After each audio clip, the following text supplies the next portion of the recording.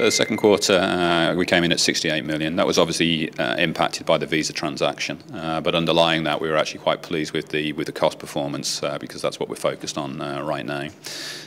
We are in the middle of a fairly significant transformation of our own, most of which was executed in the second quarter regarding our branch network. And on top of that, as you know, we're in a sales transaction. So considering all of those things, we're pretty pleased with the way the second quarter has gone. We expect the transaction to actually conclude in the fourth quarter. So in the third quarter, we want to finish off all of the restructuring that we agreed to do with the regulator and also with Allure, and that should actually happen. We're also expecting to support that and are supporting that with some marketing campaigns to actually drive the sales performance, and the early signs of that are pretty good.